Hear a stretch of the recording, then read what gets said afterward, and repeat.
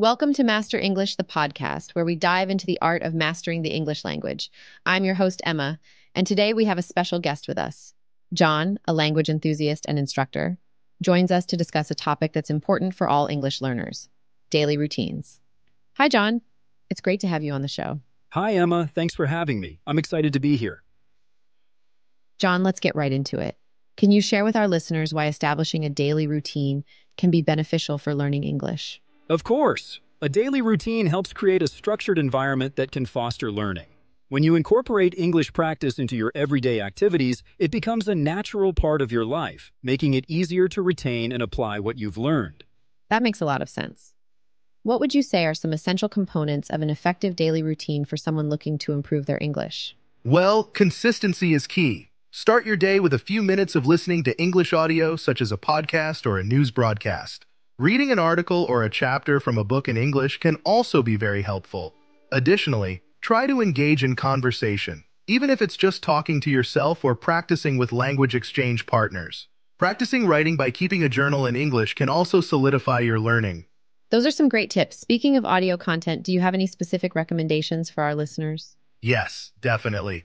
Besides podcasts like Master English, audiobooks and TED Talks are great resources. Listening to a variety of accents and speech patterns can significantly improve comprehension. Also, apps like Duolingo or Rosetta Stone can be very valuable.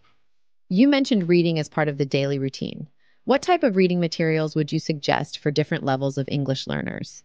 For beginners, I would recommend starting with short stories or children's books. They often use simpler language and can be very engaging. Intermediate learners can move on to newspapers or magazines, which introduce more diverse vocabularies. Advanced learners might enjoy novels or nonfiction books that challenge their understanding and expose them to more complex sentence structures and idioms. That's very insightful.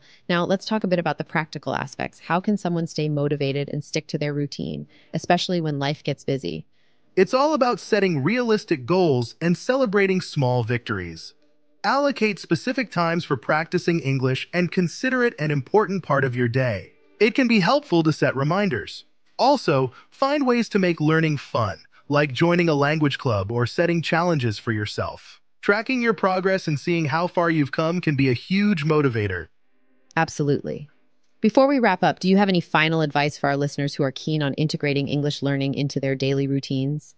Yes, remember that learning a language is a marathon, not a sprint. It's okay to have off days, but the important thing is to get back on track. Enjoy the process, stay curious, and don't be afraid to make mistakes. Every mistake is a learning opportunity. Great advice, John. Thank you so much for joining us today and sharing your insights.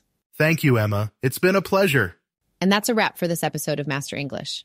I hope you found today's discussion helpful and inspiring. Remember to incorporate English into your daily routine and keep practicing. If you enjoyed this episode, please subscribe and leave us a review. Until next time, keep mastering English. Goodbye.